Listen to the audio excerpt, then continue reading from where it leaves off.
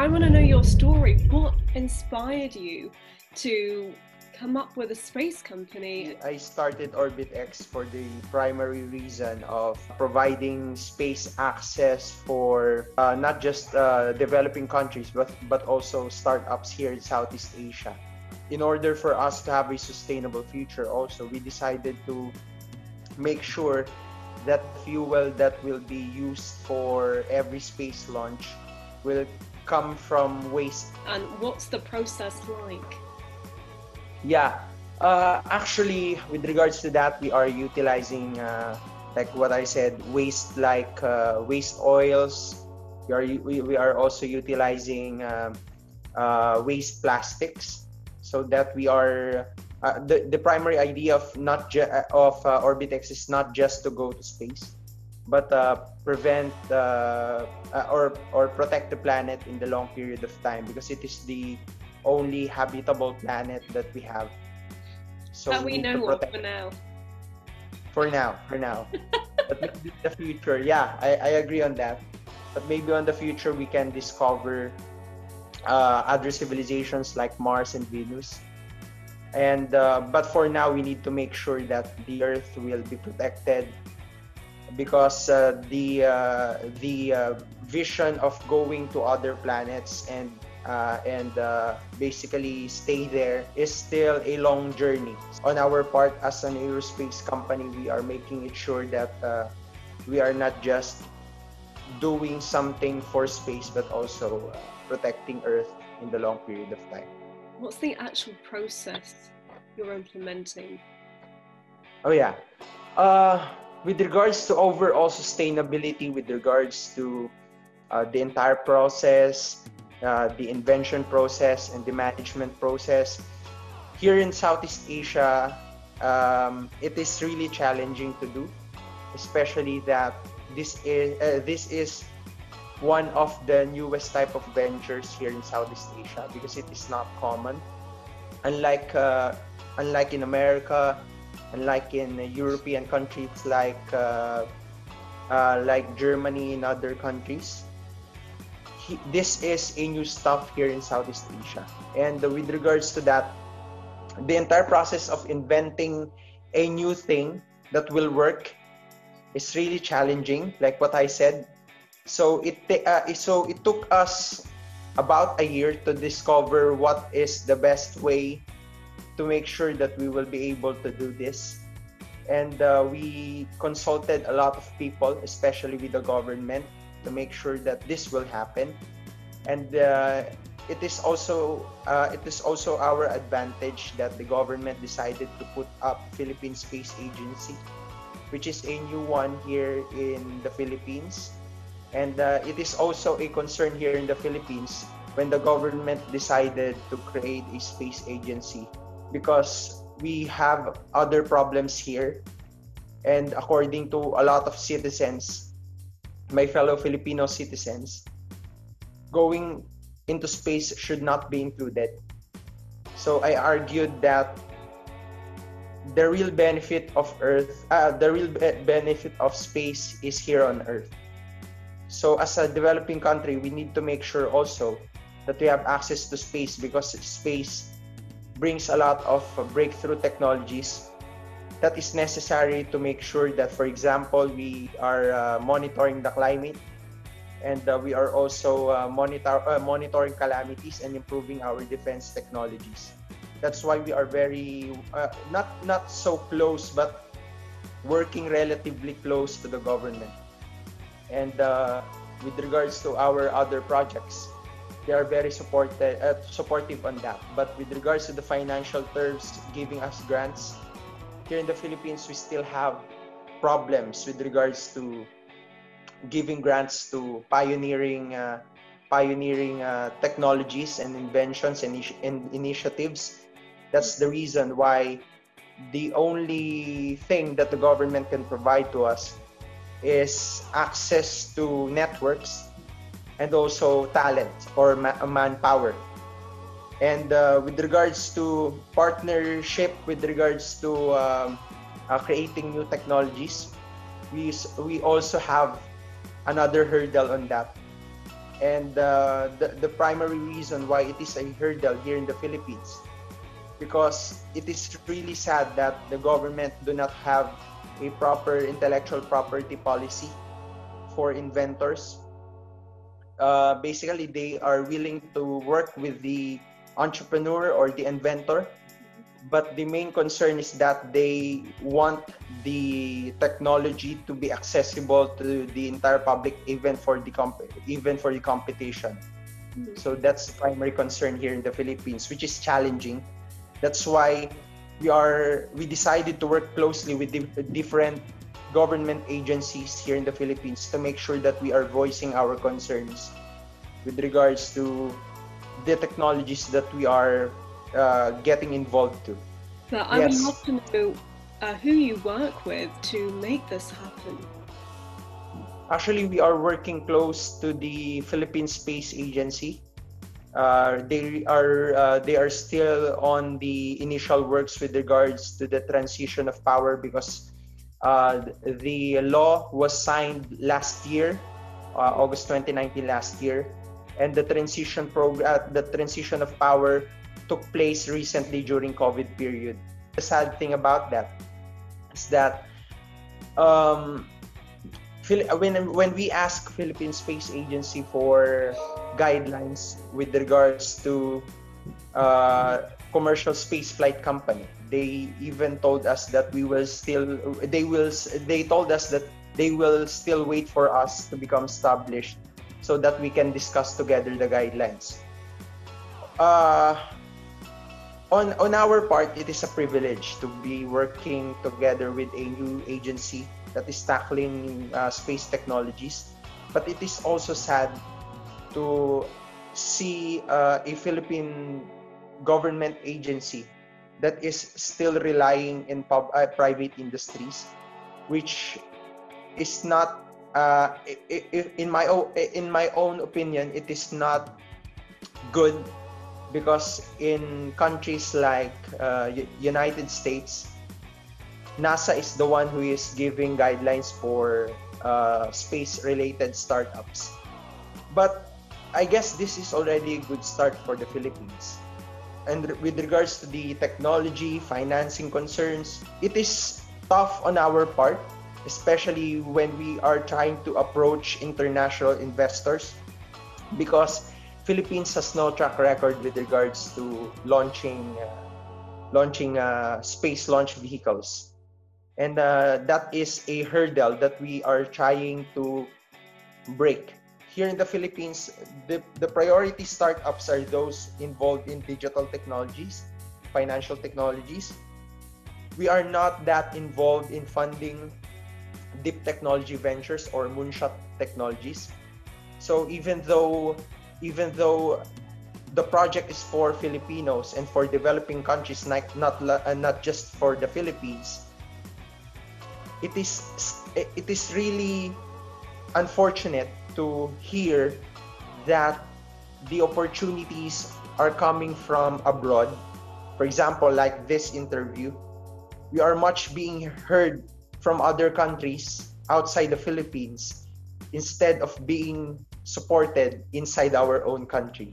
Being heard in your own country is really important, especially that you are doing something not just for yourself, but for the betterment of your own country. And someday, if this venture will succeed, we are carrying the flag of the Philippines. Why do you think that is?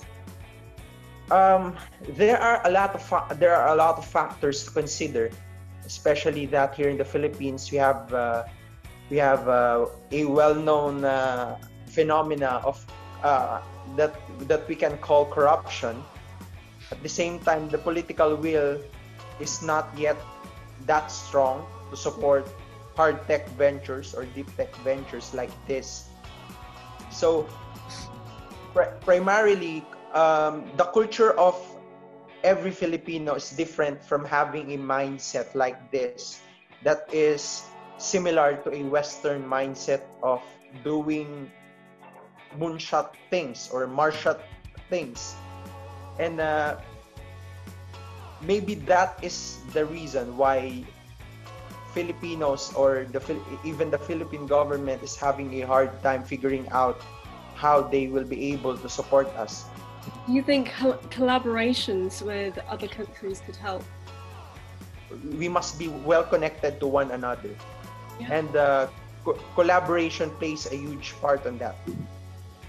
And having space industry as a future booming industry in the world, every country must collaborate and connect with one another. And with regards to our own experience, that is what we are experiencing. But the primary hurdle that we are experiencing, the primary challenge that we are experiencing, is that we cannot do connections easily abroad if we are not being supported by our government. Because in my own belief, as the executive and the founder of this team, this family that I created, I personally believe that in order for us to maximize our impact in the community, everything must start in your local community, and on our part, it must start here in the Philippines before we connect abroad. Because even though the international collaboration is good,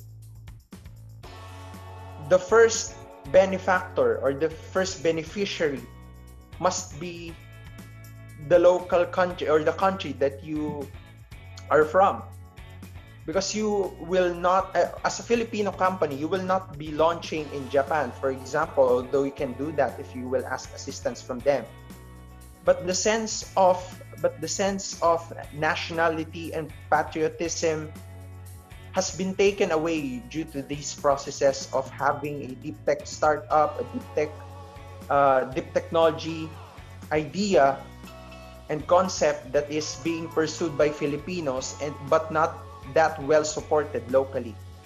So on our experience, if you are approaching Filipino investors, they are way greedier, and they are way greedier compared to investors abroad. Because investors abroad, investors in other countries, are aware that this will be a huge thing of the future. While here in the Philippines, we Filipinos are not used to seeing things in a huge manner or in a futuristic manner. That's the reason why we are having a hindrance of moving forward as a nation. So that's the reality of it. And Orbitex is one of the pioneering companies that must start this type of realization towards our fellow citizens, that we must take bold bets in order for us to help our country to move forward, because we are being left behind by other countries. And we must make sure that we are maximizing not just international collaboration but also locally, in order for us to make sure that we are not being left behind. Again, what I said, by other companies. How can you make the Filipinos care about space and futuristic endeavors? How can you make them excited about it? Well, in all fairness, I can see that there are few people, few Filipinos rather, that are excited for what we are doing. They are aware of what we are doing. And we are really grateful because on the other side of the equation, we still have an audience, although that is still not that big. We still have a voice in the community. We can still voice out our concerns, but that audience is in the bottom of the equation. We do not have access to all parts of the equation. And in mathematics, you cannot solve just a piece of the equation. You cannot find the answer if a part of the equation is missing. And in order on our part, what we are doing is that we are maximizing our presence, especially in social media, because most of our audience are in Generation Z, Gen Zs, and millennials. So those demographics are predicted because this type of dreams usually come from children, Yeah. young people. Yeah, young people. And we are using that youthful energy to make sure that we are encouraging enough people to get involved in this mission of not just going into space but also preserving Earth. Are you hiring young people and training them up, or what's the workforce like, and who is it made up of? Yeah, actually we have interns here in Orbit X, but the sad part again is that it is really dreadful to consider that the interns are composed of not engineering students, but composed of interested students. But it is a good start for a country like the Philippines. That's great. So you can train them up. So are you training them in engineering? Yes, actually we are here in Orbit X. Our training platform is involved in because they are diverse also. They're coming from education background, education. They're coming from economics. So what we decided as a team is to train them in different aspects of the industry, which is programming, engineering, mathematics, science, critical thinking. So before we decide to have them work on the actual workplace, we are making sure that they are equipped with basic knowledge. This is amazing. I'm getting emotional. Like, this is great. Yeah, thank you. Keep going. Yeah. So yeah, we are doing our best to make sure that they are well equipped. At the same time, on my part, I am maximizing my connections in LinkedIn. I am trying to connect with young astronaut trainees from NASA, so that they have a benchmark image of a role model wherein they are being inspired to pursue their own dreams. So although I told the team that if we will be hiring interns from now on, I told them that we need to make sure that at least they are interested to be part of what we are doing.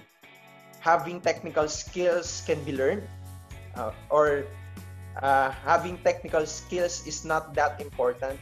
Having that behavior of getting involved, being interested, being passionate of bringing Filipinos and developing countries to space must be the first thing to consider before asking if you have the technical skills.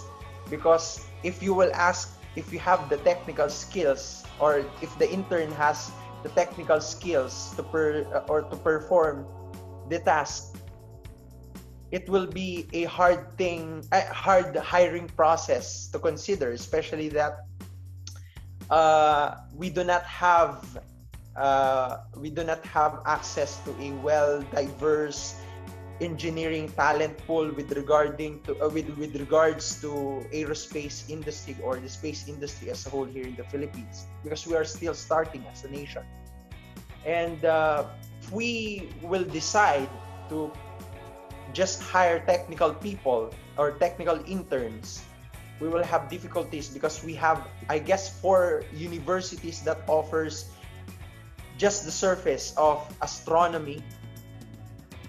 So we will have a hard time if we will prioritize those people that have technical backgrounds or technical education with So you want regards them to to be passionate space. so that they share the same vision as you. So Yes, the entire exactly. workforce essentially want the same thing and share the same passion. Therefore, the skills can be acquired and learned, and everyone's on the same page. I love that. I do really. Exactly, It's exactly. just so brilliant, so brilliant. Yeah. Awesome. Give us some background about you. Where are you from? Where in the Philippines are you based? How did you grow up? Yeah, I am from, originally, I was born in Ozamis City in Mindanao. So we have, if you are aware, we have three major islands here in the Philippines. We have Luzon, Visayas, and Mindanao. So I came from Mindanao, so I was born there, and my mom decided to move in Manila so that I can pursue my education here. So I've been to Manila. Beautiful city. yeah, yeah. So I decided to so we decided to transfer here in Manila, and I pursued my education from grade school or from kindergarten or preschool up to college. So I stayed here most of my life years here in Quezon City, Metro Manila. And even though my initial interest is to become an astronaut, I cannot do that back then because we do not have an astronomy degree or an aerospace engineering degree, and I am from a middle class family, so I do not have I do not have the guts, or my mom even has no guts to pursue these huge degrees that will take a lot of money to pursue. So I converted, or I changed my direction, and I told my mom that if I can pursue medical degree. So again, the concern is financials. So I decided to become the youngest reporter of a radio station here in the Philippines. So I became the youngest radio reporter here in the Philippines at a young age of 15 years old when I was in high school. So I stayed in the stayed in the radio station for about for about 3 years. Then I left the radio station to pursue my college degree. So before I decided to pursue my college degree, I have a lot of offers from different universities, but my mom has no guts. Even though I have scholarship grants, my mom has no guts to take a bet. What I observe personally is that if you have enough willpower, and if you are trying to override your fear every single day, you can basically achieve what you want. So the first thing is to just go out there and pursue what makes you happy. Yeah. Because at the end of the day, even though you are safe, you cannot be happy because you are not pursuing what you really want. You have one life, so you might as well live it doing what you love, instead of Yes, living exactly. someone else's life or living someone else's desires. Yes, exactly. And like what you said, in my own words, I want to say it in a way that we only die once. We must live every day forever. I love that. That's so true. Yeah, that's my mantra in life, to just go out there and seek discomfort. And the only hindrance that we have, not just here in the Philippines, but in the whole world, is that we are letting somebody else to decide our future, which is not good for us. Because according to one American psychologist, the 75 of those people in deathbeds have regrets because they haven't pursued their real self. or their vision for themselves, or their their dreams. So I'm trying to make sure personally that I am setting a good example for young people here in the Philippines, that anything that you want in life, if you have enough guts and if you have enough willpower to do it, you can make it possible. Because what separates you from achieving your goal is the fear. And like Will Smith always says, you must first overcome your fear, because fear is not true. Fear It is is just, it's a barrier, but it's not real. yes, You can't touch it, yes, you know? So you yes, can remove it. It's not yes, physically there. It's inside yes, here. yeah, If you get it out of here, you can go anywhere. You can go to space. yes, yes, exactly. I like that. And yeah, we need to make sure that we are reaching out to young people and to tell them that your ideas and your dreams deserve to be heard. And actually, when I started Orbit X, I personally went to different universities and public high schools here in Metro Manila, just to tell them that anything is impossible. Anything is possible, even Anything's though possible. it is impossible. Yeah, anything is possible. Like what Mary Poppins said. Yeah. The word itself Anything has is possible possible. in it. So the Yes, word exactly. itself, if you break it up, I'm possible. I'm possible. Yes, exactly. And we must teach the young people, the younger generations, to pursue no matter how hard the vision is, if it will make them happy in the long period of time. Because we must tell them or teach them to define their own meaning of success. Because if we will depend our definition of success to other people, we will not be happy. And happiness is an important thing as a human being. And without happiness, in my own opinion, we cannot be the light that the world needs if time will come that the world is in darkness, especially these days. Yeah. So we need to be the light of the world, basically. I love that. That's beautiful. What is the ultimate goal when you go to space? First of all, we want to make sure that the problem of space junks will be solved. We believe in Orbit X that in the near future, all countries, or most of the countries, will be involved in space industry. So we need to make sure that we are capturing the waste from orbit in order for us to have more, to have no hindrance when we go to space. Because like what Elon Musk and Virgin Galactic is planning, they are planning to bring tourists from one location to another. They are planning to go to space, bring tourists for 8 minutes. We need to make sure that that we will have no hindrance in doing such things, especially that space is an ambitious thing, and one space junk will matter in the near future. How do you plan to capture the space junk itself? Actually, we are observing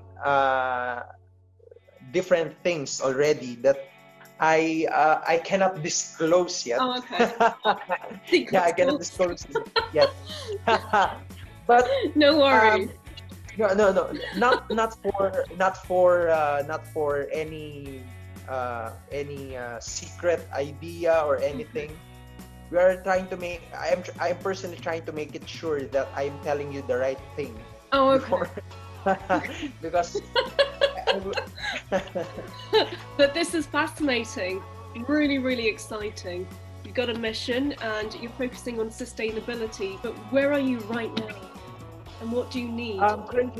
Currently we are done with the phase 1 of our rocket modeling. Oh, so we are done with that. We are ready. Yeah, we are done with that. now we are entering the actual physical prototyping of our Tamaraw engine. Why it is called Tamaraw? Because Tamaraw is a small buffalo that can be found only here in the Philippines. Oh. So we decided to name it Tamaraw engine. So we are done with the simulations. So we are now talking to Philippine Space Agency, so they will be involved in the actual prototyping stage, so that they can also provide manpower for us. And how is it fueled? According to my chief scientific officer, they are still looking at the angle of using a solid propellant for now, just to test the credibility of the materials that we will be using. So, but we have the capacity to produce plastic, a rocket fuel from plastics. Oh, wow. So we have that capacity to do it. But for safety purposes, we decided to go into the easier path, just to prove the concept of Filipinos building rockets, going to space. That's so cool, huh? Yeah. We just want to prove that first. But yeah, we have the capability to create a rocket fuel from plastic. And the good thing about that, our rocket fuel is similar to RP1 fuel, which is widely used in the industry even before. So it has similar properties. At the same time, the cost per liter is just $0.14 US. Oh wow, that's really so. So if you combine the factor of reusability, fuel sustainability, and other stuff, you can do basically better stuff compared to SpaceX. So that's what we are trying to do, but we are not trying to compete against SpaceX, because Elon Musk is Elon Musk. And Dexter Bano is Dexter Bano, so yeah, exactly. Send it yourself too. You're amazing. Thank you. Stop it. Stop it. Oh, I can't. You're inspiring. My mind's all boggled in a good way right now. So this is just so incredible. You're sustainable in the way you're doing things. You're young and inspiring to young people. And also those who don't necessarily have engineering degrees as such, you're providing them with the skills as long as they have the passion.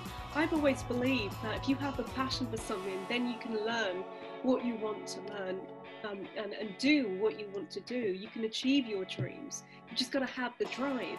And I love your selection process as well. I just think what you're doing is so revolutionary and just so inspiring. It's so great. So this is good. We need more people like you in the world, and future space endeavors. I want to go to space as well one day. So I'm just so excited. Yeah. I'm just really excited about this on so many levels. I can see that in your LinkedIn posts. yeah. So I believe that I'm an alien. So yeah, maybe I am an alien too. Maybe I'm an alien too. Maybe you are. Maybe we were sent from another planet to go back to figure out how to go back. Yes, exactly. Maybe we are. So we still don't know. We haven't discovered all the things that we should know here in the world. No, I mean, I'm really excited because NASA and various other crafts are exploring the solar system for traces of life on other planets, and this is just this solar system, just this one galaxy. So there's got to be. Are you aware that they recently discovered a life in Venus? Life on Venus? Yes, I guess they are a group of NASA experts that discovered these microorganisms on Venus, on the surface of Venus. I think I'm from Venus. You should check it out. Maybe that's our ancestors. Maybe. I like that. Do you have a date in mind to launch? Oh yeah, we are targeting 2022 for our first test launch. Hopefully, because here in space industry, you can predict anything. Yeah. Everything can be changed if there are faulty engineering methodologies that should be fixed. So hopefully we can reach that goal. Okay, so hopefully we'll see Orbit X with the Filipino flag and the Tamaro engine up in the stratosphere in space in 2022. And are you going to be on the rocket or not? No, I can't do that now, but let's consider that in the future. Okay. Let's consider that. Awesome. I'm really excited about your future. Me too.